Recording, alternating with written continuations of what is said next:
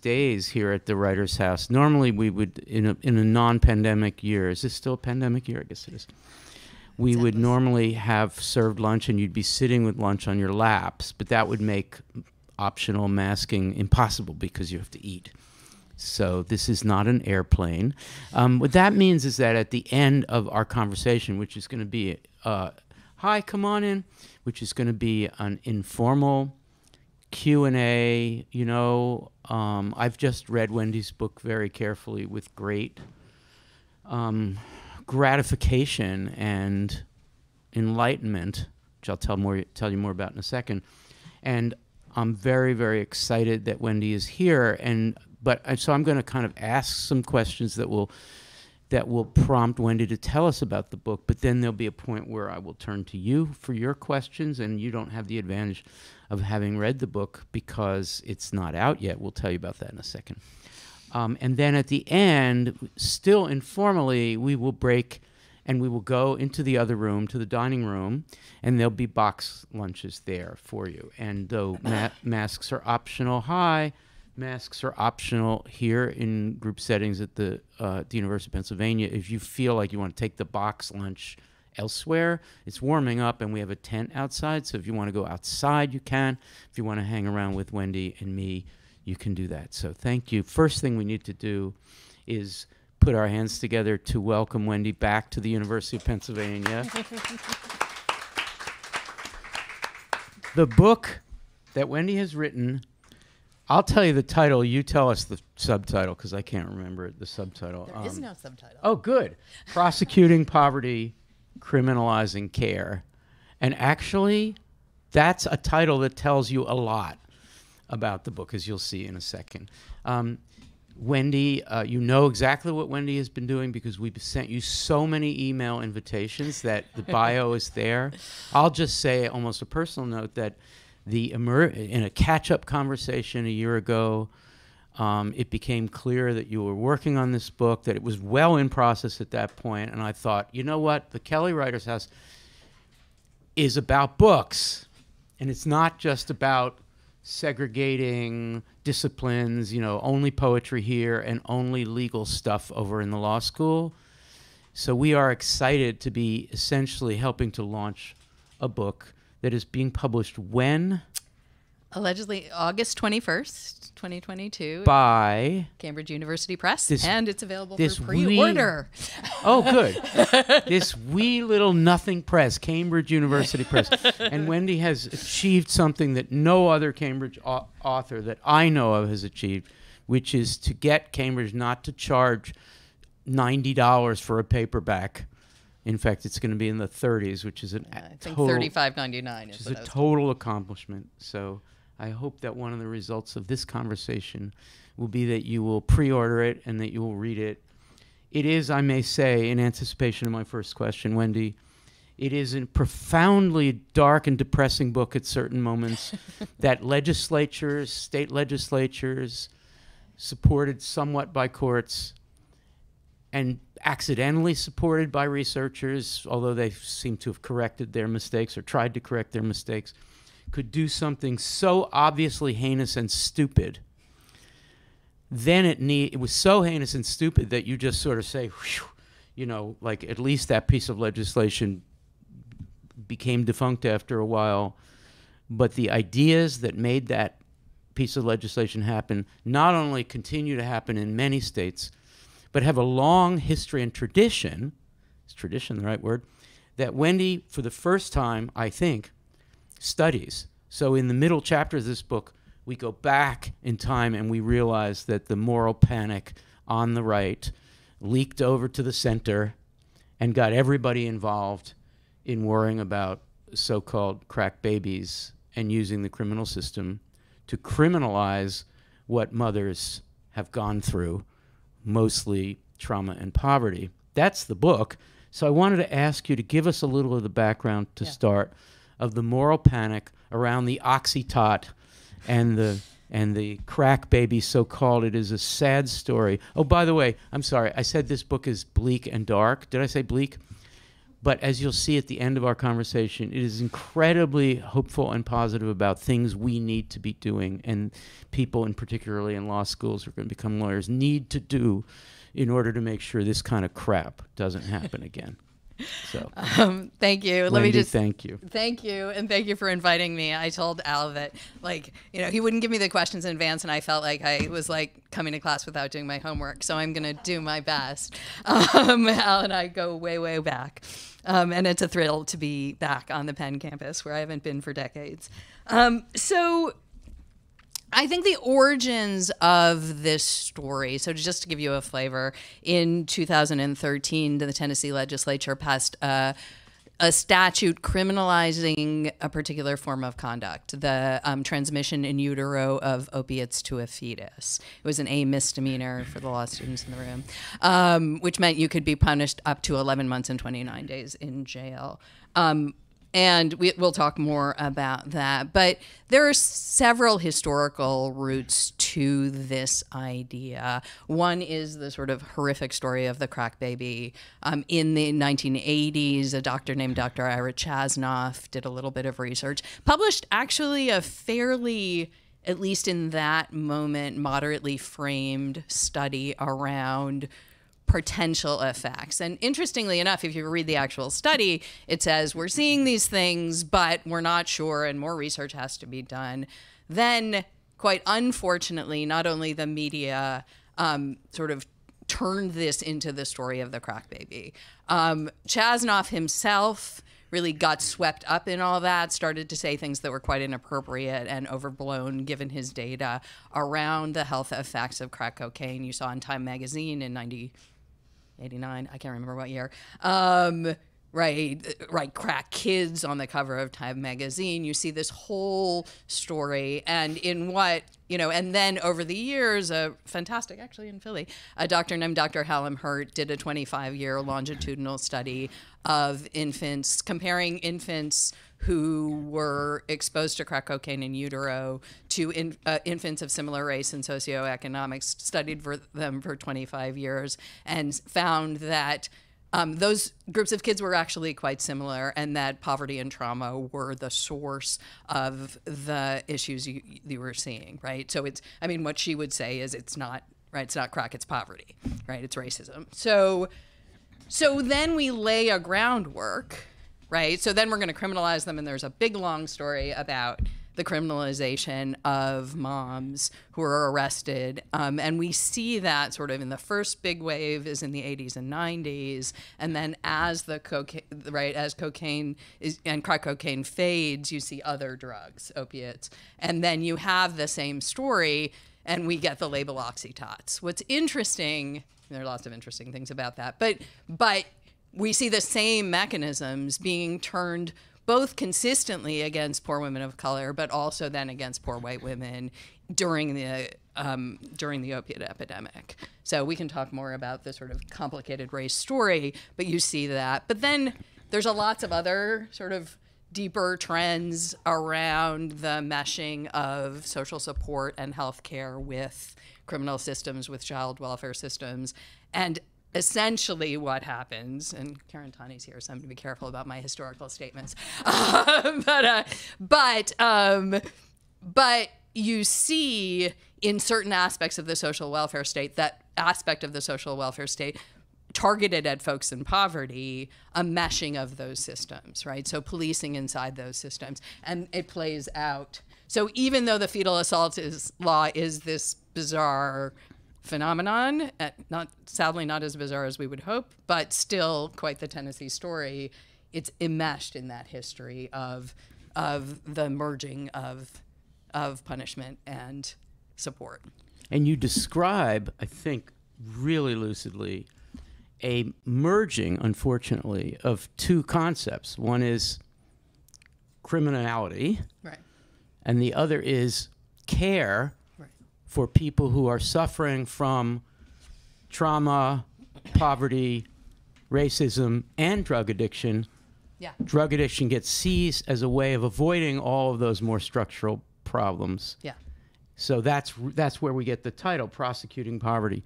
So this idea of jail care or the criminal system as a locus of care, I would love for you to explain that for people. Sure. So bizarre, right? Yeah, it is. I mean, it is wackadoodle, as we would say, right? Like, you know, if you think just conceptually, like one system is supposed to help and support people, right? Social welfare, healthcare, right? That's if you read the statutory purpose of those programs, that's what that's supposed to do, right? Criminal systems and child welfare systems are for something else, right? Like one can debate about the child welfare system, but they're certainly different from what should be social support. And criminal systems are for criminalizing conduct, right? We don't like people to murder other people. We criminalize that conduct. And we will sometimes take their baby away from them if they're a murderer. Yes. But that you show we will do that. But that you show gets extended all the way to you did drugs while you were pregnant. Or you were prescribed drugs during pregnancy, but we're still going to open a child welfare case against you. But what's happened, right? So one of the things I talk a lot about in the book is the ways in which, as the social welfare system for folks in poverty depletes over time, what you have is increasing location of care systems inside of punishment systems.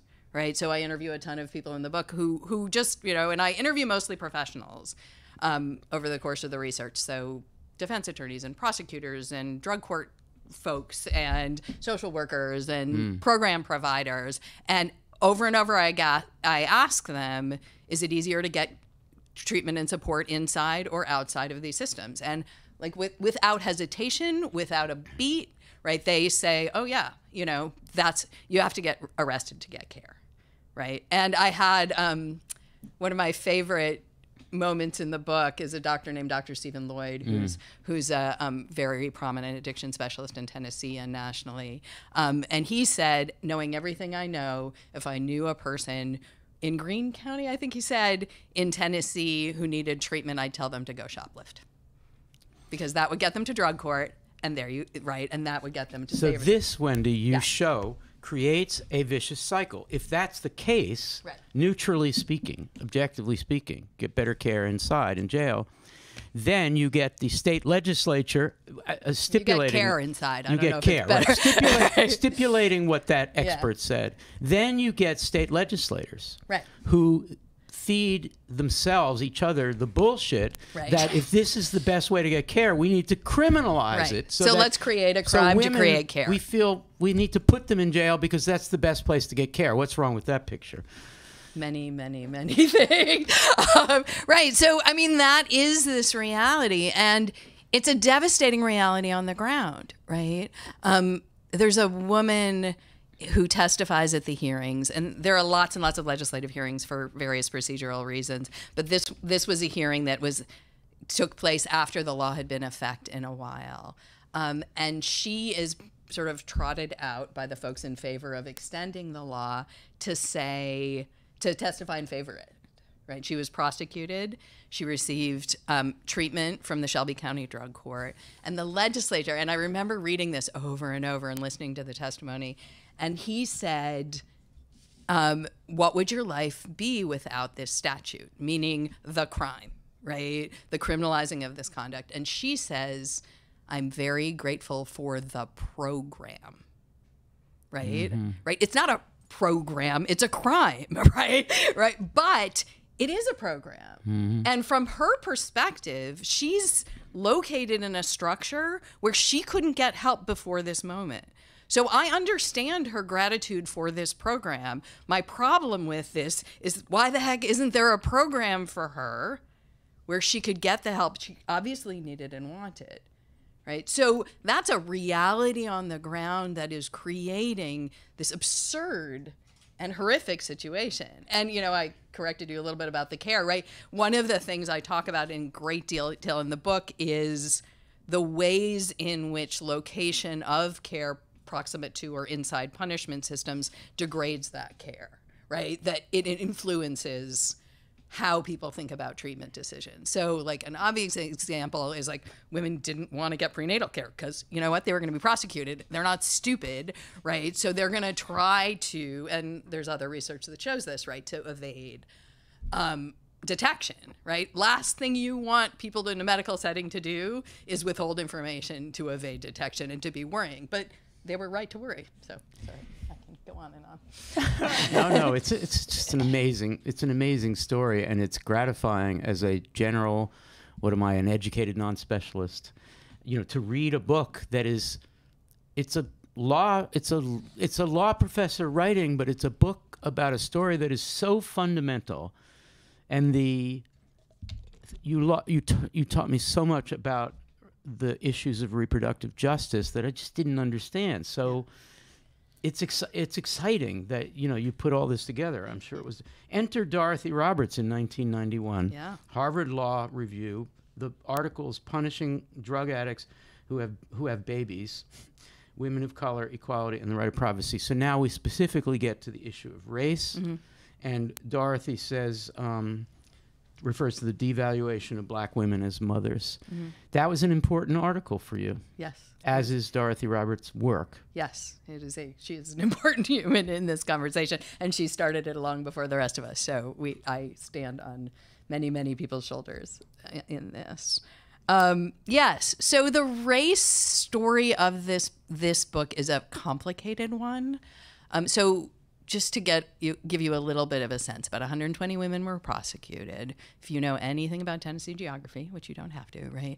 The eastern part of the state is in rural white Appalachia, right? There are cities, but this is Appalachian poverty, the epicenter of the opiate epidemic in Appalachia. So most of the prosecutions take place in Appalachia, with the exception of one woman. All of them are white. In Appalachia, white and poor. There are 25 prosecutions that take place in Memphis. Memphis is a majority black city, and that is a more mixed race population. So it's a very complicated race story. And I think the thing I came to understand, so there's these images, and at the time they're still around, but you see these images of these little white babies, right, with sort of medical technology, right, like on the little ankle thing and a wire, and it's like all right, and it says your baby's life shouldn't begin on drugs, and it's very explicitly a white baby, and we're talking about white mothers, and right, so the category of white, right, if the category of black motherhood stereotypically and structured into their systems is a category of non-motherhood, right? Like a black woman in this trope, the crack baby mother, or right, black womanhood more generally, the category of sort of pure motherhood or ideal motherhood, black women are excluded from that category pretty categorically, but not white women, right? White women are the category of sort of good motherhood. So when over and over in the hearings, there's all this talk about the court system transforming these bad mothers, right? Read bad white mothers, into good mothers, read white mothers, right? So the race politic of the Appalachian prosecutions are really interesting. And a guy named Matt Ray wrote a book called Not Quite White, right? And this conception that in order to maintain white supremacy, you have to exclude certain white bodies from that ideal. But then you also have a super interesting racial dynamic east to west, because Memphis is urban in a way that none of these other spaces. That was the place where there actually was a drug court.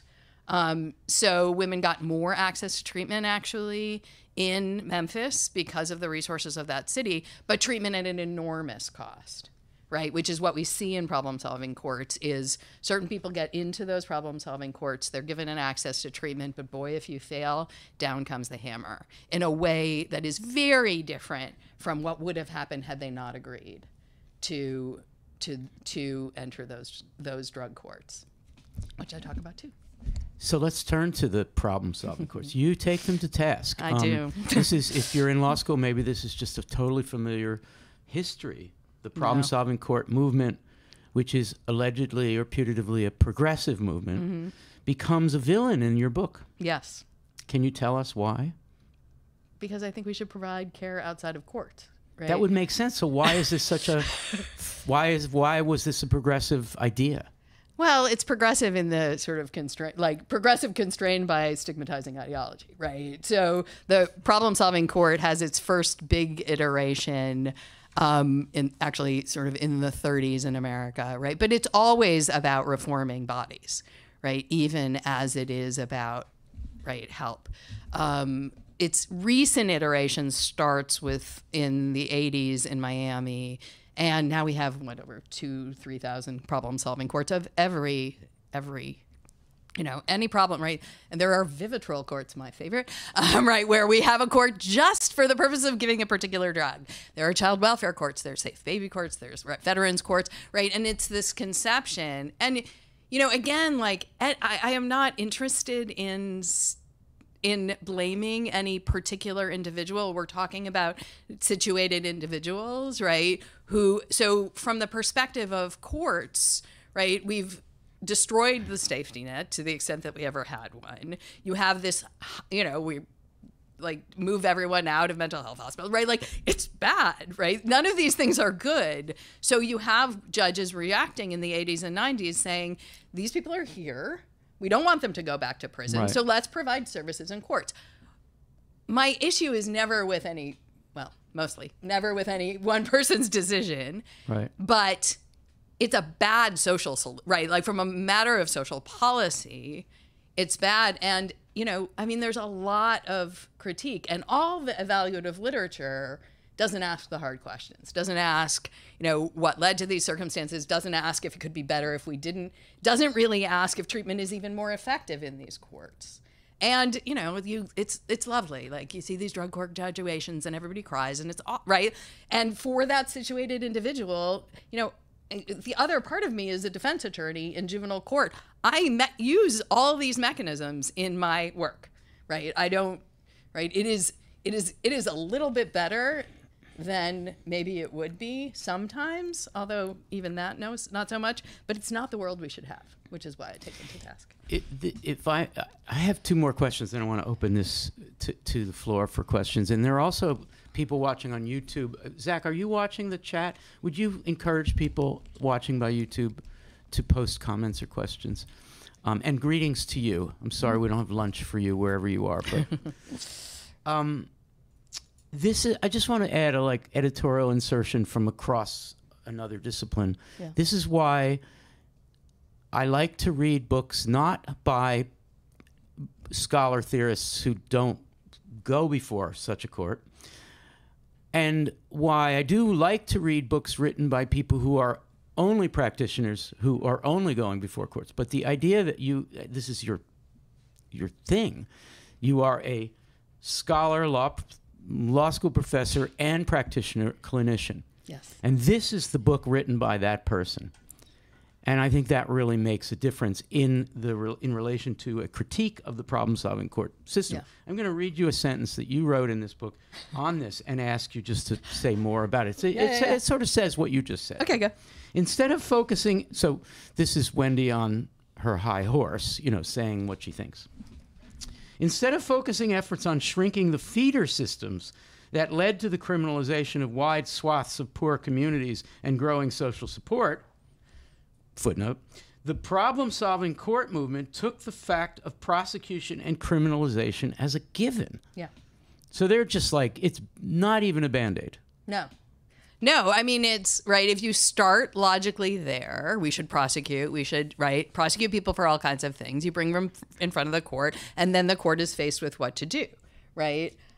My favorite story. So that is right. If you're not going to ask whether this is the place or whether we should be using the mechanisms of the criminal system or the child welfare system to solve these problems, and then you start right. If you don't question that, then everything I describe in the book makes a lot of sense. So, but just to sort of pull out a fact from the hearings, right? This logic gets really skewed, right? So there's this amazing moment in the testimony where, if you talk to drug court judges, and I know them, some of them are my friends, right? But they think they are just doing wonderful stuff. And some of them are for some people.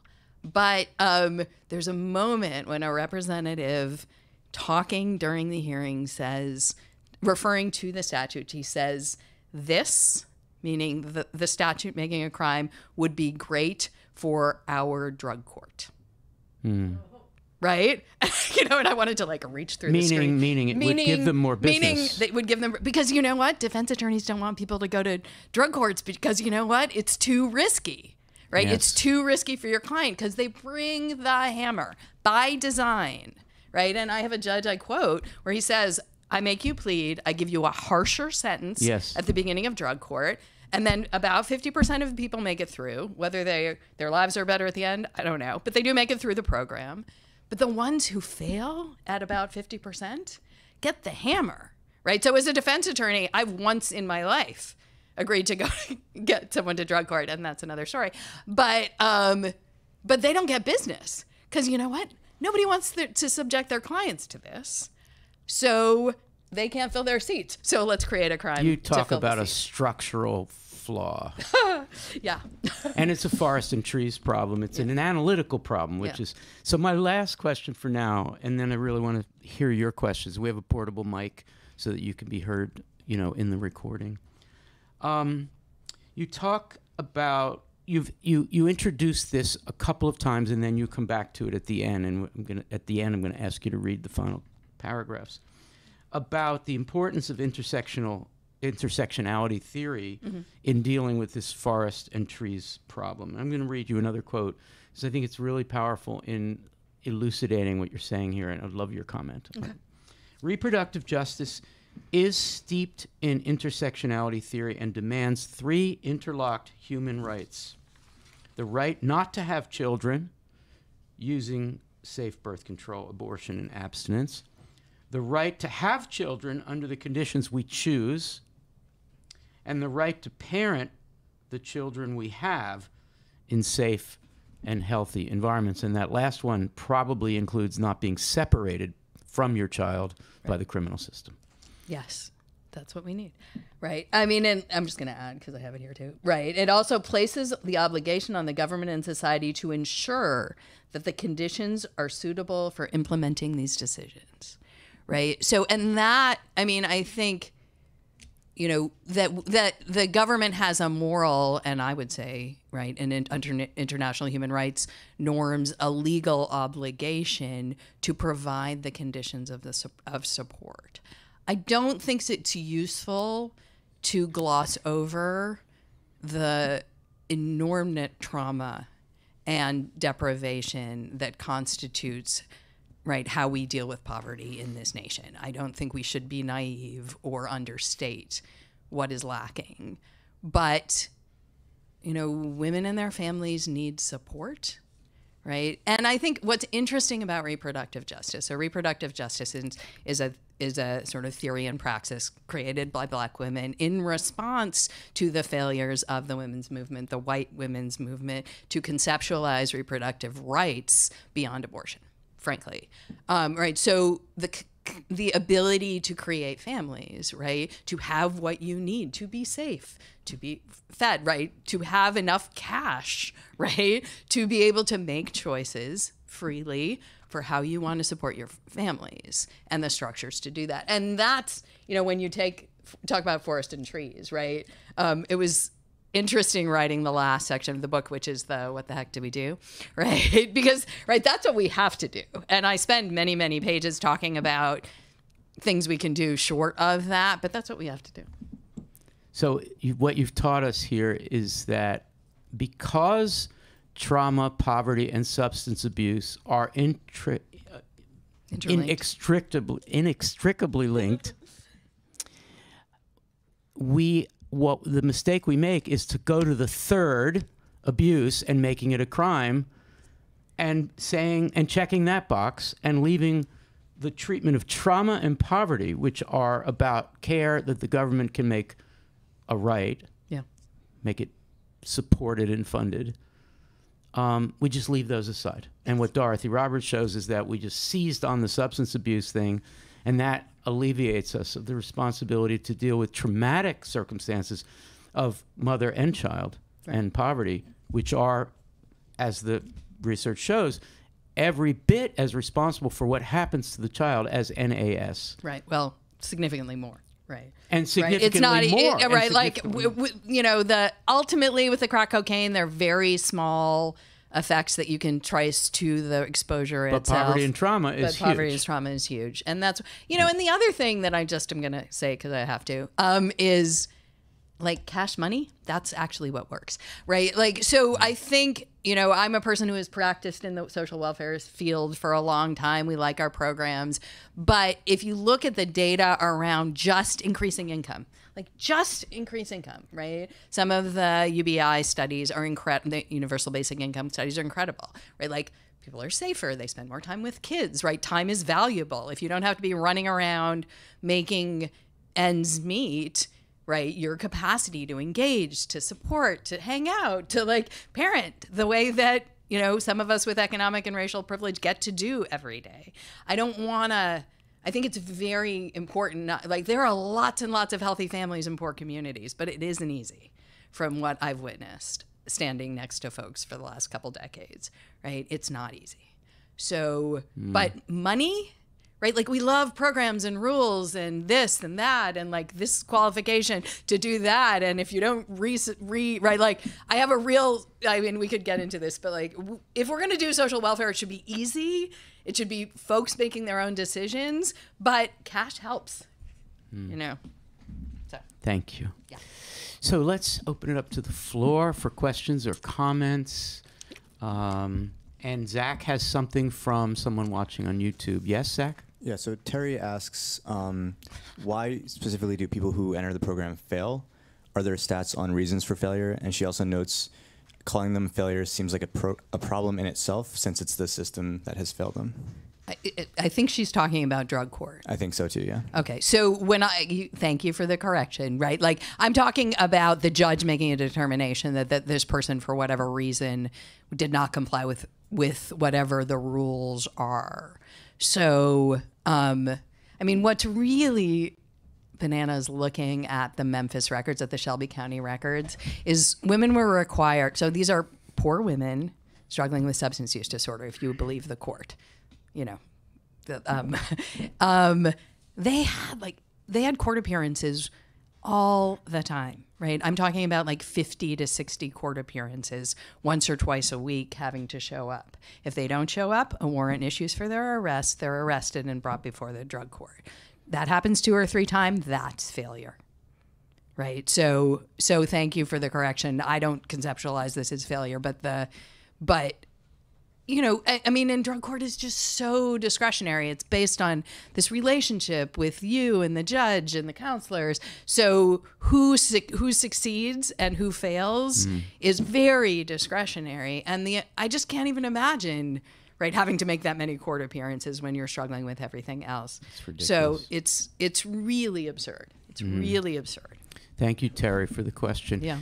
So, folks here in the room, any questions or comments, reactions, responses? Yes, can we get a mic over there? Oh, thank you. Hi. Hi. Hi. Well, first off, I want to thank you for writing the book because it sounds like you're a very busy person. And I can imagine you thinking, is it really worth my time to write a book? It took 6.5 years.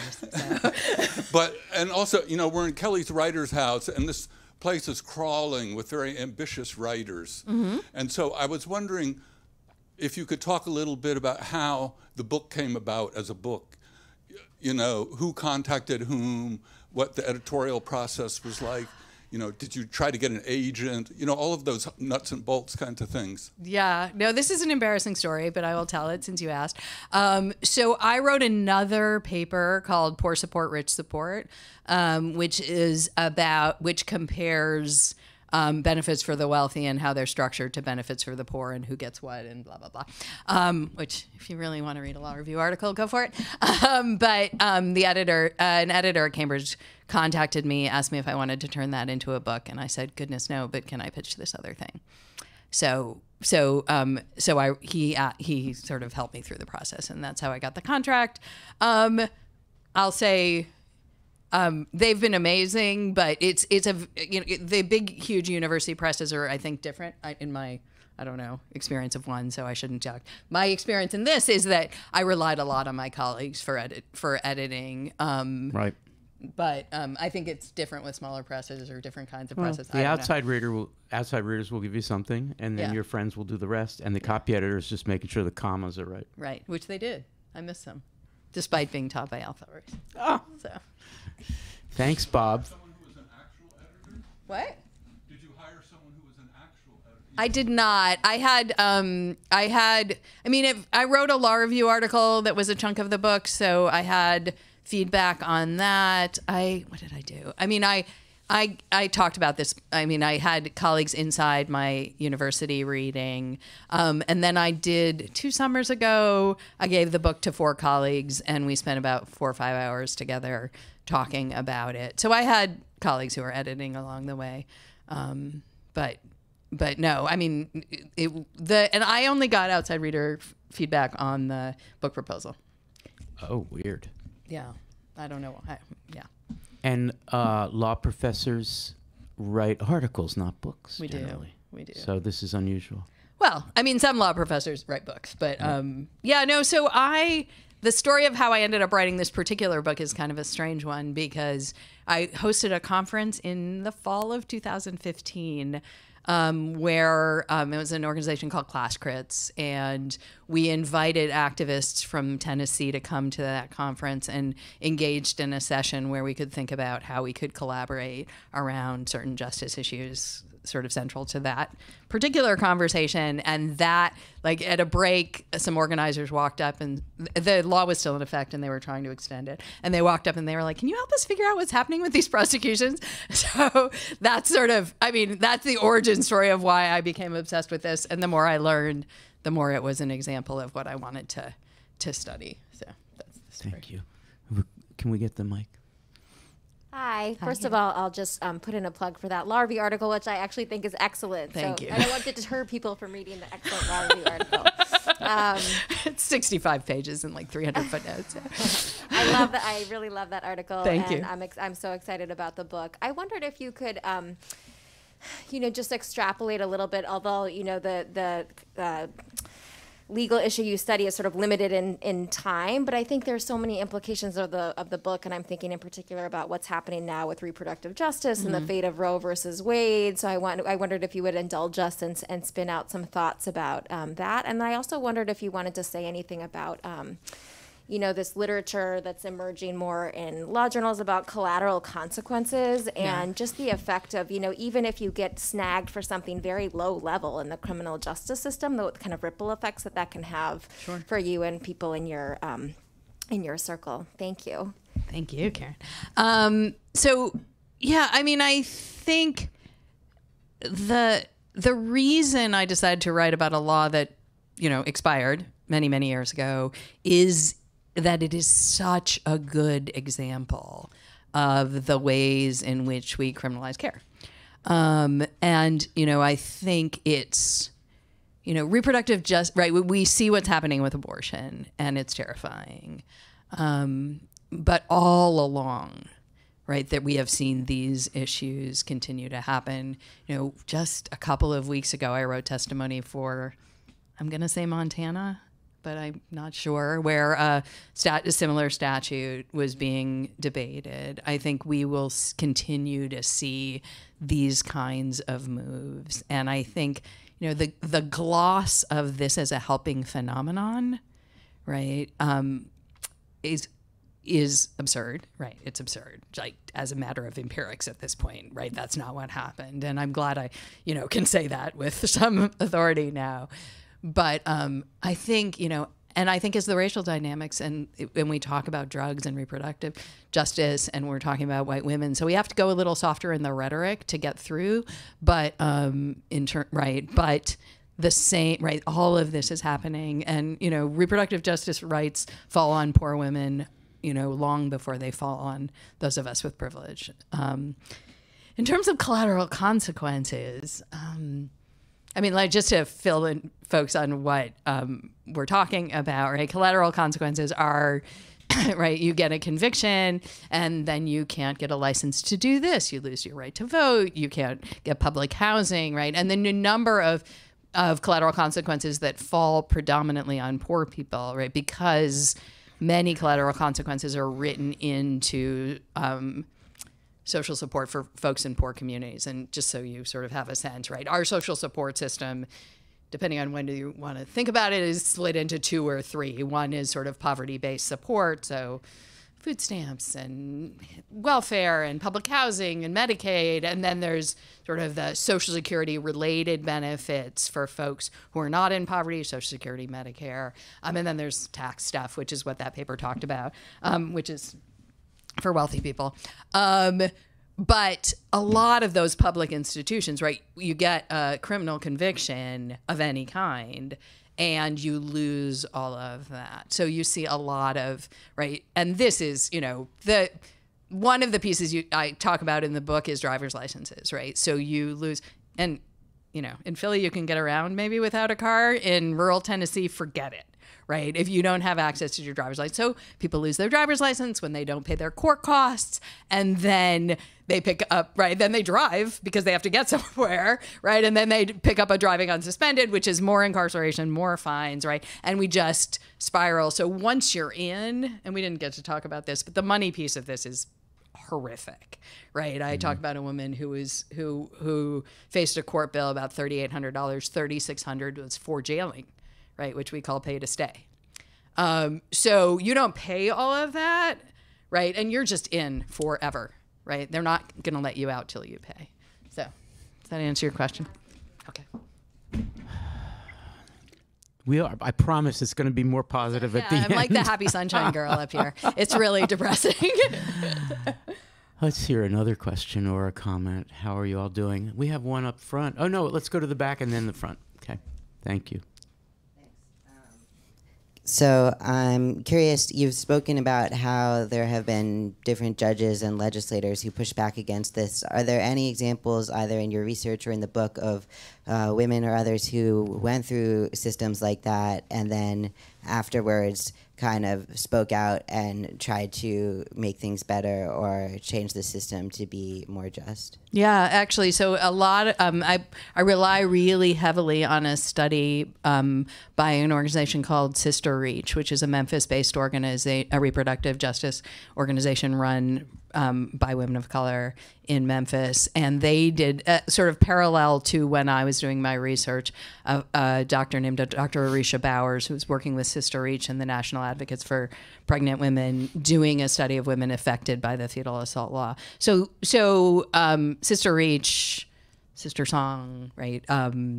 The Healthy and Free Tennessee, lots and lots of reproductive justice organizations stepping out and talking really beautifully about this stuff. And they're folks that I quote in the book. I mean, I focused primarily on the case files, the hospital files, and interviews of professionals because I really wanted to get into the heads of folks for whom this made sense and how it operated.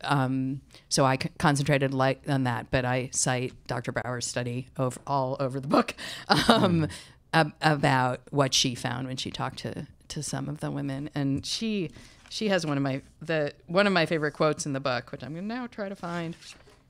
One of the women, where is it?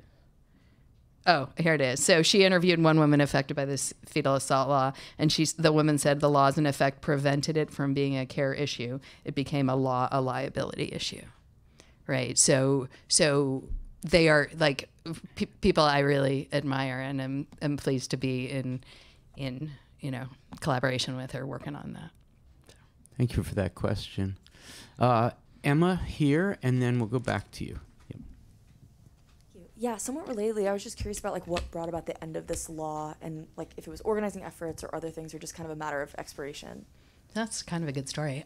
So there was a lot of organizing around on the ground, medical, right? There was data pulled in an interesting fashion, thank goodness, around the diminishing rates of prenatal care in a hospital in one of the urban jurisdictions in Tennessee, because women were scared, right? Rightly so. So you saw women less engaged. So that, I think, played a role. The doctors and the nurses and all of those folks mobilized. And, you know, one of the pieces that one of the drug court judges, actually, he's a guy I've done some work with, trying to stop this from being renewed. He was very strongly opposed to the law, and he's a powerful figure in Tennessee around this. Some docs at Vanderbilt worked on it. And ultimately, the vote out of committee, the swing vote, was a guy from East Tennessee who basically said, right, he said there are not enough treatment resources, which is true, right? Like there were never even close to the number of beds you would need in high quality care settings to actually, right, make this lie true. And he was convinced by some folks that without the treatment resources, it wasn't fair to do this, which was interesting because he would have been perfectly fine to do it had there been the treatment resources, if you read his testimony. So it took a swing vote on It took a swing vote on a committee in the Senate in Tennessee. So, and it's come back a couple times, and folks have been able to beat it back. And Montana, is that going to pass? It did not, and I think it was Montana. Don't quote me on that. Yeah. Yes, but it did not pass. It did, I think it got out of committee, but did not. I would think this issue, sadly, would be perfect for certain segments of conservative politicians. Yes. So it's going to rear its ugly head again, I'm sure. Yeah, it does. It comes up. Yeah. I mean, and it's not that we don't prosecute for women for this all the time. We do this all the time still, all over the country. Right. So. We have a question back there. Yeah. Thank you so much for being here. You touched on this earlier a little bit. So if even when this conduct isn't criminalized and women receive some kind of treatment or some kind of support, obviously they can still have their kids taken away if they're found to be neglecting or abusing their child. Yes. So how do you, this is a huge question and I don't really. It's okay. How do you propose, I guess, like making it so that when women seek support or get a certain kind of support, it doesn't become so intertwined with their parenting being scrutinized and them being reported to child welfare and all of these things? Like, do we get rid of mandated reporter laws? Yes. Do we give them universal basic income? Do we do both? Like, how do we not make it so that women aren't just getting funneled to a different kind of discipline and also being separated from their children? Yeah, I mean, I think it's actually not a hard question. It's just hard to do, right, in this political environment. But, I mean, yes, on mandatory report, although that won't solve the problem. But yes, there's no reason, right? Like doctors can report people. Everyone can report people if they think there's a problem. There's no reason to have a mandatory report system. And lots of other laws that even do more to encourage reporting in this. But, you know, we have to shrink carceral system and build support systems. Right? That's what we have to do. And we need to, separate them, right? And I get into a good deal of detail on the mechanisms of that in the book. There's a lot about exactly how that plays out and what laws and structures. So if you want to know the specific reforms, you can, I guess, read the book. But I also think, and crucially, like we need to build social support. It needs to be voluntary. It needs to be respectful. And, you know, I talk in the beginning of the book about why I chose the word care, because it's a little obscure, right? I could have said treatment. I could have said support, right? But I chose the word care because it has a moral imperative that suggests that not just what we do, but how we do it, right? That we need cash, which I already talked about. We need safety as conceptualized by communities who seek to be safe. So there is, an abolitionist piece to this message, which is that we need to significantly shrink our punishment systems. We need to significantly grow our support systems, and we need to do it in a way that's respectful. If you want to know what, like, list of legal reforms, I can do that too, but that's the take-home message. And then there's the need for comprehensive trauma-informed care, which is often mental health care. Yeah, that too. And it's, I mean, yeah. That's big. That is huge. I mean, that's why I say it's easy to say and hard to do, right? Yeah. I think that's right, but I think we have to go even back before that, which is, yes, are there lots of folks walking around who are significantly traumatized by violence and poverty and deprivation right now? Yes, right? And there is a moral imperative to address that. And, you know, it's not like we don't know how to do it, right? And I talk about a care practice I love in the end of the book that has figured out how to do that tremendously well. Yes. But if we support folks, there will be less trauma. Speaking of the end of the book, I would like to invite you now to read the last couple paragraphs, because we don't want these folks to go get a box lunch and wander with their heads down through the darkness back to their lives and think that there's nothing to be done. This is a stirring ending, if I may say. Thank you. Okay. So if this book reveals anything, it demonstrates that intersectional forms of bias are structurally embedded in the systems that have been built in American society and in the decisions those with power make. Rules and practices of the kind discussed here reinforce and systematize the implementation of biased ideas. Professionals, even and perhaps especially when they are attempting to help, are acting within the constraints of those systems and those ideas.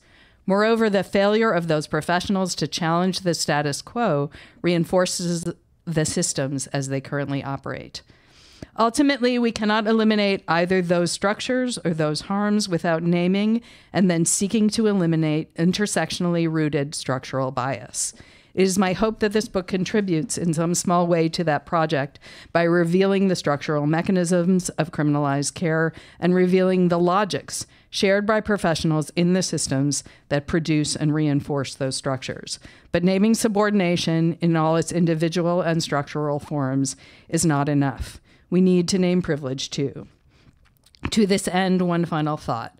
Although I hope that the readers of this book are diverse in every way imaginable, I suspect that most of you hold significant privilege along at least one axis of identity.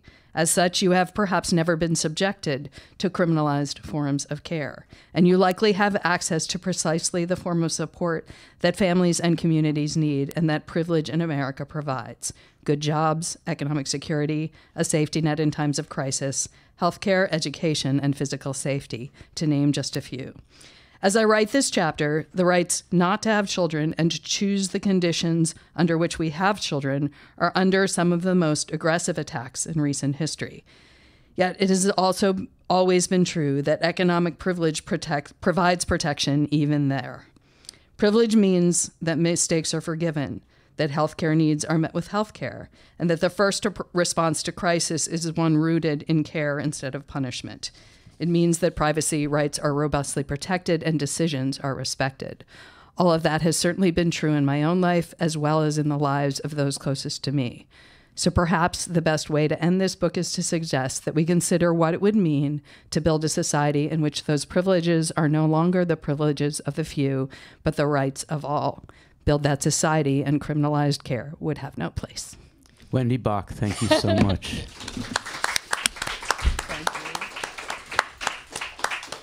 Thank you, Wendy. The book is Prosecuting Poverty, Criminalizing Care, and I believe you can go to Cambridge University Press and Amazon and other places and pre-order it. I hope you will. Usually at the end of a Writers' House event about a book, we have books and you can sign and so forth. That'll happen later. But meantime, we have lunch. Please hang out. Wendy's going to hang out. I know that she would really be delighted to meet you. And I know that you would be delighted to meet her because I know her and she's delightful. Thank you again for coming. Please enjoy the lunch and come back to the Writers' House sometime. One more time, let's thank Wendy Bach for this.